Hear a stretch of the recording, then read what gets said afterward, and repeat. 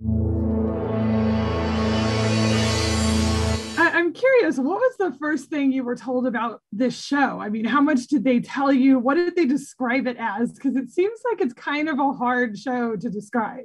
Yeah, you're so right. Try doing 2 days of press describing it.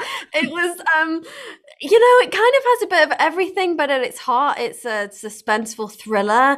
And along the way, it asks a lot of really big questions about the truth and what is the truth and how it can be constructed and who by and, the role social media plays in that, surveillance, how it impacts our lives, your personal rights. There's a lot that goes into it. Um, socioeconomic status and how that impacts your life and whether it's fair. And, there's massive topics in there. But there's also, we get to see these very ordinary people their lives get completely turned upside down because they're accused of a kidnapping and then they're tasked with clearing their name and how that really affects their lives and how it could possibly destroy it. And we get to see that all play out in the course of 8 days. So there's a lot going on in terms of how I heard about the show. I got to read the first 2 episodes. I got to read for the role of Tara.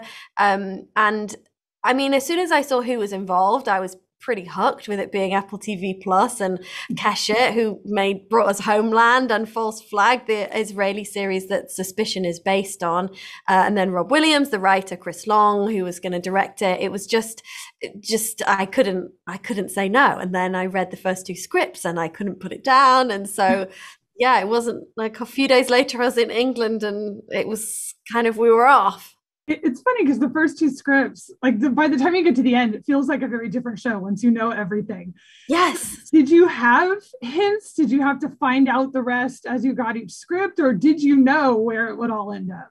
No, we kind of we learned as we'd learned what we needed to know when we needed to know it. So because we shot out of order, we came up with a whole new protocol of how to film during the pandemic, and that meant that we shot quite a lot out of order. And so we did get a few scripts earlier than we may have otherwise got them, which was very fun. But we didn't find out, I didn't know what was happening in the final episode till about halfway through filming. I was shocked. Yeah, I would imagine. When Agents of S.H.I.E.L.D. ended, did you actively want to seek out another TV series, or were you not that specific when you were looking for possible projects? Were you just sort of open to everything, or did you want to find another show like this where you could work with another ensemble? I wasn't overly specific in the format, I guess. For me, it always comes down to the script and the character, and that could be a rom-com or a thriller, or I kind of know it when I read it and how I feel like what I need to be challenged in. And then also, it's like the job that says yes to you. I really wanted this job, but I just didn't think there was, I did the audition and honestly didn't give it a second thought because it just felt like it was just a dream, And so then when it did happen, it was a really out of body experience. And for me, it happened very quickly. I came in kind of right at the end of the casting process, kind of accidentally, and then it was very fast and it felt very surreal. I only audition for things that I love, and so that's kind of something I've always stuck to, whether work's coming in or it isn't, because it's an investment of your life and your time, and this was just such a wonderful show, and I want to say that I fought so hard for it, but I honestly just didn't think there was any way I was going to book it. I mean, I did my best, but I didn't honestly didn't give it too much thought. Maybe that's what did it. Are you the type of actor who gets nervous at the start of every project? Do you not get nervous? How do you, and if you do, how do you get over those nerves? Yeah, I do get nervous. I was super nervous for the first couple of weeks of this because it felt very fast, and I think your mind can play tricks on you of like whether you deserve it or not, or whether they've made a mistake, and you kind of think they're going to tap you on your shoulder and say, "I'm so sorry, we thought you were somebody else," and so you kind of go through all that. But I enjoy nerves. I think it just shows that you really care about it, and it also gives you a lot of scope for personal growth. Of going, it's a real sense of achievement when you get home at the end of the day and you go, I did it. I can do this, and some of it is, having a really supportive team around you. I think ensemble pieces are really important to me, and I love being a part of an ensemble. And so, as soon as we got in and we all gelled very quickly, and the times that we were filming in were really strenuous for everybody around the world, and so to be able to be nervous was such a privilege, because it meant that we were still doing what we loved at a time when that was really rare to be able to keep working. So yeah, I definitely get nervous, but I also sadistically love the nerves. You developed a very close relationship with your Agents of S.H.I.E.L.D. showrunners. So what was it like to form that actor-showrunner relationship on this show? How did that collaboration evolve between you and the showrunner and the directors? Was it a very different feeling experience? No, not really. I mean, it was, I have such huge respect for them, and they're lovely, and there was a real collaborative process. We were all going through something extraordinary together. As much like their body of work is incredible and expansive, but nobody had ever shot under these circumstances. So as a result, we got really close really quickly, and we were all away from our usual, I don't want to say crutches, but comforts, our usual way that we get rid of nerves. Or, you'll go home and you'll be able to give your loved one a massive hug, and that will quell the nerves. None of us kind of had those methods, and so then we sought comfort in each other, and that was a really bonding experience. And we just had such a wonderful time on set, and it felt like we were all doing something that felt really cool and fun and important as well. Like, we all really believe in the project. So yeah, it was great. And actually, there was a lot of connections with Agents of S.H.I.E.L.D. A lot of people.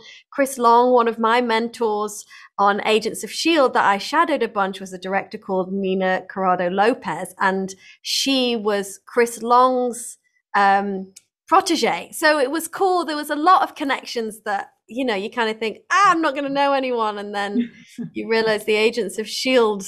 network goes wide.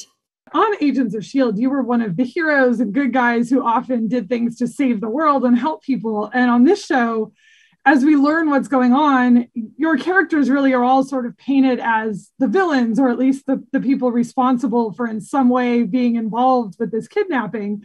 How different did it feel to play a character like Tara that's always trying to figure out what's happening and having to react to these things being done to her, as opposed to someone like Simmons, who was more actively involved in making things happen? Yeah, gosh, that's such a good question, because I feel like Simmons was usually praised for being a good girl, and then now all of a sudden I'm playing someone that maybe those lines are slightly blurred. It was really fun. I really wanted to do her justice, and I think we've achieved in everybody kind of painting these characters that they're not all good and they're not all bad. And I think people may draw their own conclusions as to how morally ambiguous they are, or how, if they went too far or not far enough, or because we all make decisions in life, and I think some of them you might not want to be questioned on a global scale with millions of people, seeing your face and going, she did it or he did it. And I enjoyed the ambiguity of it, and I think that we played with it on set. We found it in the moment as well, which was nice. Yeah, there's a real fun to the show, because it feels like, you're constantly wondering, could it be any one of these characters? Could it be all of them? Could it be some pairing of them? And I love when you can find something in the characters to root for, but also be suspicious of at the same time. It's definitely a lot of fun to watch in that area. Totally. And when we were filming it, we didn't necessarily know everything about each other's character either. So that was really fun to play with. And, you know, we each had a secret. Everything that happens on this show happens because of Catherine Newman, and yet you don't really share scenes with her. So did it feel like Uma Thurman was sort of off doing her own thing, practically on a whole different show, even though she was playing such a central figure to the story?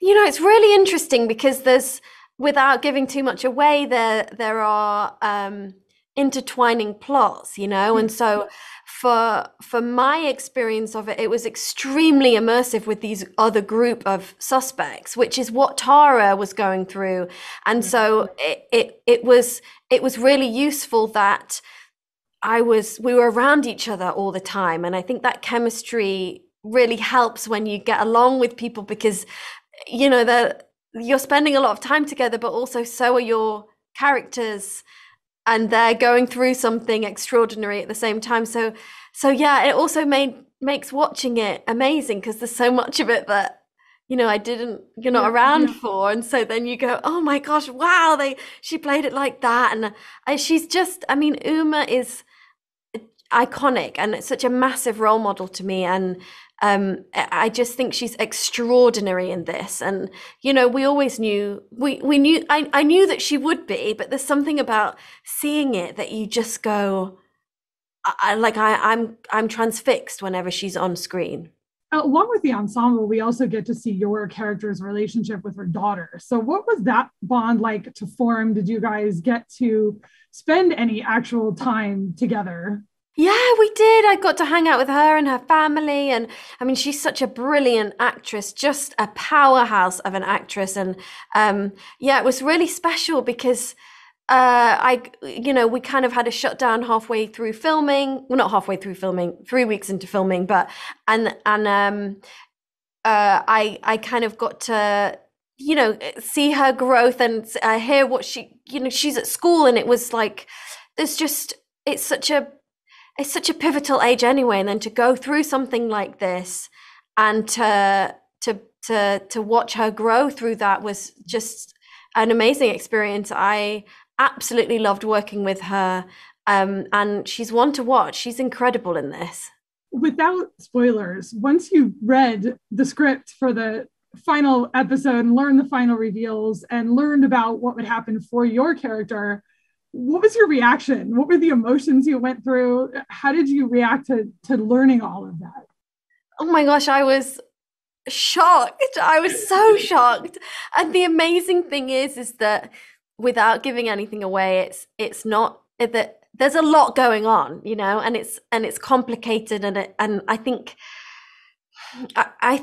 it's not so black and white. It's not so cut and dried. Like, everybody potentially is going to have a slightly different opinion on the end result. As an actor, it was just the most amazing episode to shoot. And there's a particular scene that lasts a long time that was one of the best things to have been involved in. And Chris Long shot that episode, and it's something I'll take with me forever because it was just so dramatic, so many twists and turns, so many amazing beats to play. And yeah, I've never experienced anything like it. And I think it's a payoff that by the time we get to that 8th episode, I think as a show we've really earned. And so they're always the most delicious moments. Yeah, shows like this for me always sort of rely on how it all ends up, and it keeps you on your toes. I love that. So thank you for talking to me about it. Oh gosh, of course.